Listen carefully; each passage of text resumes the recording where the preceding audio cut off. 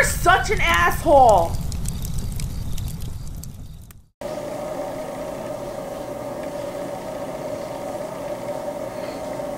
Oh, hi. It's a nice guy. Huh.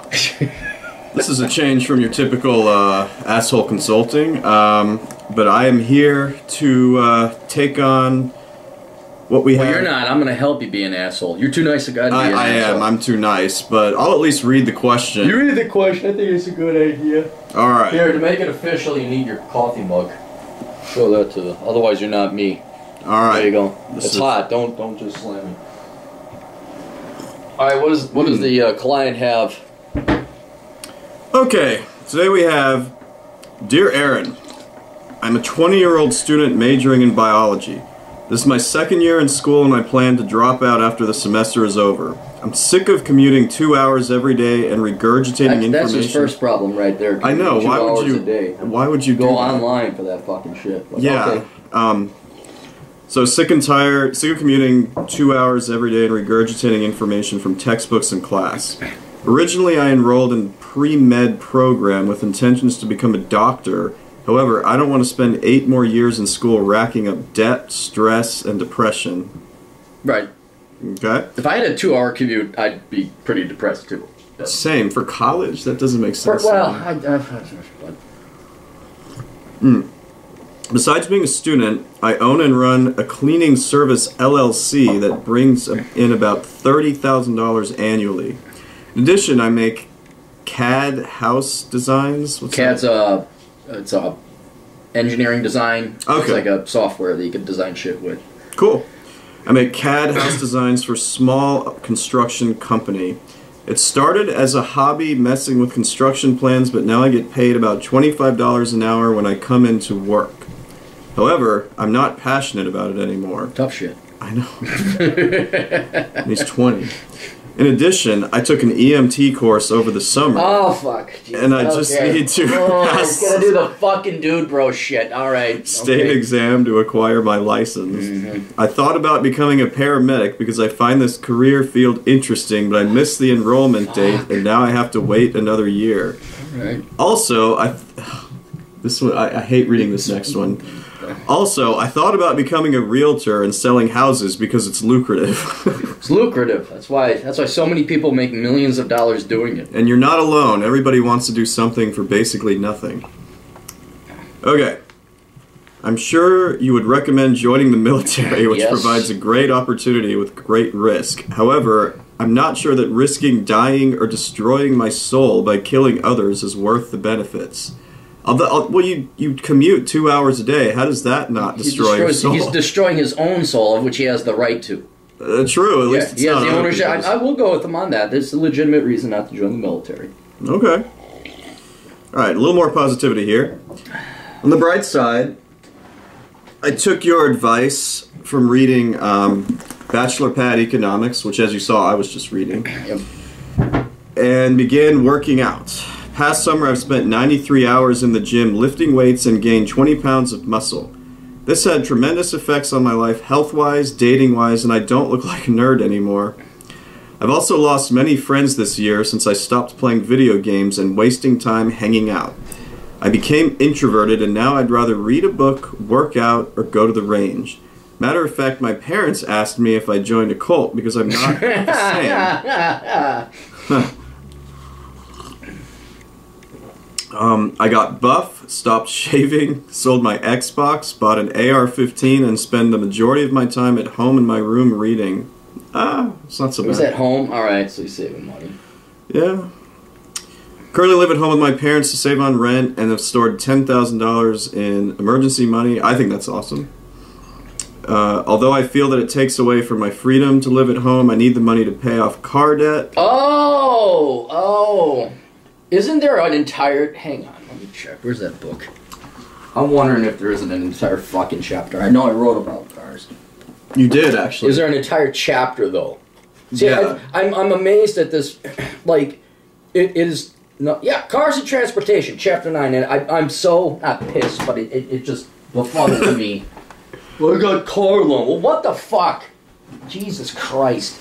Well, how much, before we go on? None. You should have no... I've always paid cash for cars. No matter how bad it was, I always paid cash for cars. Well, he says he made a mistake of listening to my mom and buying a new car. You don't listen. Is your mom rich? No, your mom's probably poor, so don't listen to your mom. Willie owes $14,000. Oh, for fuck's sake. Jesus Christ. But at least he has a $10,000 emergency fund. See, that's the other thing I don't get about these cars that everyone buys. Like, the girls a little bit less so, because boys have pressure, which I'm not forgiving them. I'm not forgiving them. I don't care if boys have pressure to get a fancy car and then they get the chicks, but that's what's driving them. But then they get like this half-assed, you know, Buick sedan, because some car guy in a car lot sold them on it. And then they're like, I spent $25,000. You cannot get a car to get chicks if you spend $25,000. Right. You're just not. And so I hear this loan. Like, if you said $80,000, I'm like, okay, well, maybe you got some pussy out of that. But when I got $17,000, I'm like, what fucking middle of the road used piece of shit did you buy that is not going to impress chicks and it just put you into debt? No. All right, what else you got? All right. Oh, it goes on. There's always drama going on between my mom and my stepdad at home. Too bad. This gets on my nerves and is a good motivator to move out. Every time I bring a topic of moving out, my mother starts crying for no reason and won't tell me why. Because your mom's fucking mental. Yeah, I'll tell you right now, I'm not even the asshole here, but you have to move out as soon as possible, in my opinion. I know you're saving money. I think maybe you do. He's taken a monastic approach now where he just wants to read books. So he does it. It's not like he's got a lot of girls, and he's got a ton of debt, so I'm not against him staying at home. But if it gets that bad, that's the problem I face with a lot of these requests. Like, okay, I get an email from an inner city kid whose mom is kicking him out because he might move out and she loses less Section 8 money. Okay, that's a problem. Your mom just being, oh, I don't want my little baby to go. Well, fuck, you know. You might, and if he's not chasing after tail and he's got that debt, I don't see any reason why he should fucking move out. And he's not going to go to college, so I mean, he might as well knock out that debt. Well, he says this.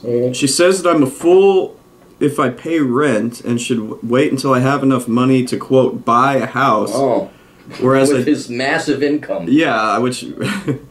in debt. Whereas I just want to start living my own life and have women coming over. As much as I love my mom, she is too emotional and has attachment issues. Especially your kid. Bottom line, I want to move out and start my own family at some point. Alright, he's not ready to start a family. It's kind of an interesting paradox, because on one hand, all of his decisions career-wise has been the pussy decisions. I don't want to work hard, I want to be an EMT, I want to be a realtor. These are all, they're worse than dude bro entrepreneur. They're like half-assed, I want to do Amway type shit. And he didn't want to do med school, and all I heard was, I'm not impassioned. Fuck, you're 20. It's a job. Watch all my videos on All Jobs Suck. It doesn't matter what you want to do in life. It's that you get paid to do it.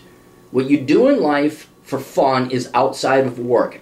These young people, and it includes my generation, they've got to get it out of their fucking head that your career or your job determines you. That is not where your life is. It is where you go to sacrifice a half of your waking hours, a half of your waking life to be somebody's bitch, so that the second half of your waking life you may go and live your life.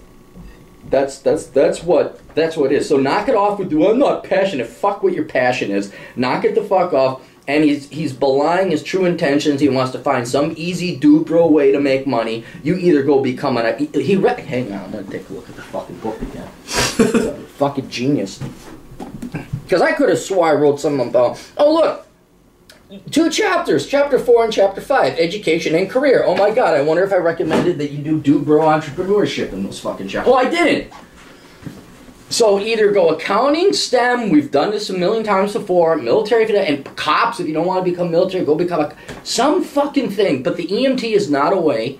That's just what everybody did. When I worked security, that's what everybody else did when they didn't have a good degree. I'm going to become an EMT. I think they made their fucking $12 an hour, 5 hours a week, at shitty hours of the time. They exposed themselves to tuberculosis and hepatitis and all that other fucking bullshit. No way. Yeah, I got a couple clients that are EMTs. I don't think I'd recommend it. Yeah, I mean, no, you're not going to become an EMT. You're not going to become a realtor. Yeah, I mean, and take the time. If he doesn't know what he wants to do, fine. Take the time. Figure it out. Go study. Maybe go Seth Himes, indemandcareers.com. That's one thing to take a look at. Or check out Engineered Truth, Matt Tran's channel. I mean, go and do some research. Or maybe do programming boot camp. You don't have to go to college. College, it's good that he's dropping out because he doesn't know what he wants to do. That's brilliant that he's dropping out. I say he didn't even really waste his 2 years because of his prereqs anyway.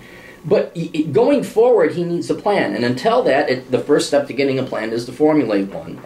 And until that point in time, he's not moving out. He has too much debt with that stupid-ass car. I would sell that fucking car immediately. I don't even care if he takes a loss on it. It doesn't cover the 14 grand. I would take his 10 grand in savings and cover that. I'll get rid of that damn car. I agree. Go find a cheap, good, used Kia Rio or something. Buy a toolbox. Be able to fix it, so then that's done and taken care of. I would have him keep doing his LLC if he's making 30 grand. He's got an entrepreneurial spirit. He also has hustle. That's the other thing, the dichotomy I was saying, is he busted his ass off working out. So he has the potential to do it. It's just he's trying to find some easy way. I was like, there's no easy way. Well, I'll read the last paragraph. This is kind of along what we're talking about. We're not done yet. Oh, good. Yeah, I mean, this is the last paragraph. He goes, while I like owning my business, I don't want to clean houses my whole life. What right choices can I make in life regarding college and career? What steps should I take to achieve financial freedom and move out, which you've already touched on? Right. How do I deal with my emotional mother when it comes to moving out? And how would you act in my situation? Oh, jeez. Oh, God. Just give me one. What's the first one? Okay. Question one is, well, it's a broad one. What right choices can I make in life regarding college and career? Okay. It pays. That's the right choice. Now, he's cleaning. I say I like the entrepreneurship aspect.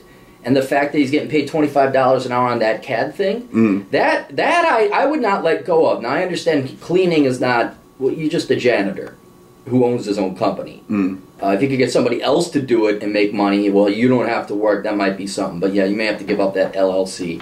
But right now, until he comes up with a plan B, I see nothing wrong with him working at, and learning more about entrepreneurship and running a business. He knows enough to file on the LLC, so he probably learns a little bit about taxes and accounting there. He's got his CAD thing. Keep doing that. Yeah. So that, but then I would say at least an hour a day at night before you go to bed, he's going to research different shit online as to what he should go and study, what careers are out there. That's his next step, and he can't move forward career-wise until he figures out what his next step. And I swear to fucking Christ, it ain't going to be this dude, bro, EMT. Drop shipping, fucking realtor bullshit. Stuff, no, you're gonna get a real fucking skill in the trade, and it could be that CAD thing. That's $25 an hour. That's a commendable wage. That's nothing to sneeze at.